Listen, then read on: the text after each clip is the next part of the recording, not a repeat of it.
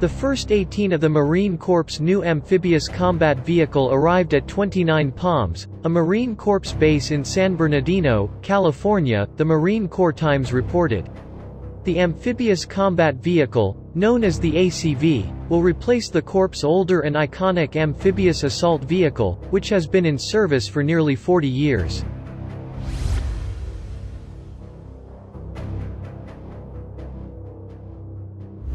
The new ACV, manufactured by BAE Systems, differs in several ways from the Marine's AAV.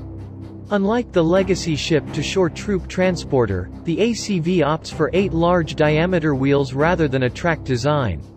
Though the USMC originally pushed against a wheeled design in favor of tracks, improvements to BAE's design meant that the same level of off-road capability could be met via an 8-wheel drive design.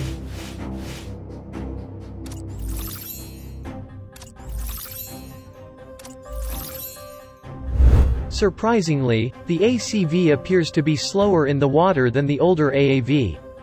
BAE lists their ACV's maximum speed as 6+ knots, or just under 7 miles per hour, whereas the AAV's maximum speed in the water is 8.2 miles per hour. Both of these pale in comparison to China's Type 05 amphibious fighting vehicle, which is reported to reach speeds of 17+ mph on water thanks to a steeply sloped retractable bow flap. It's also more heavily armed than either the AAV or ACV in their current configurations.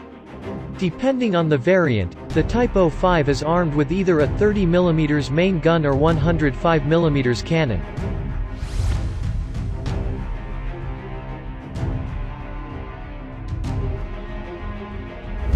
Although the USMC expects all of the ACVs to be fielded next year will be the troop transport variant, there is also a project in the works to equip some ACVs with a powerful 30mm cannon.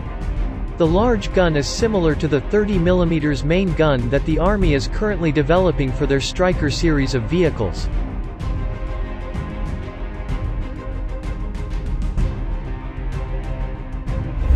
If successful, this would be an enormous firepower upgrade for the Marine Corps ship-to-shore capabilities.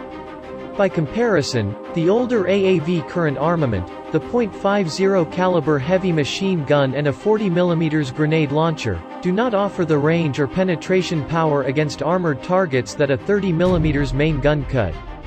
Currently, the Corps is also trying to upgun their JLTV by mating a small 30mm main gun to the roof.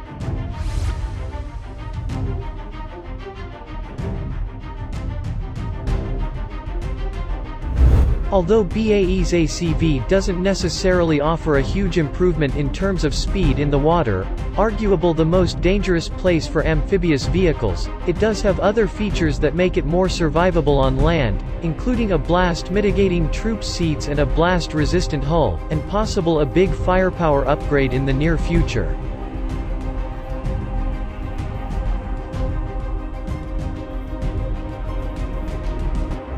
The ACV's potential is expected to increase thanks to a design that BAE claims can integrate future technologies and weapon systems. What should be first on that list? Speed in the water. Still, the ACV is an overdue improvement and will likely be a welcome addition to the Marine Corps.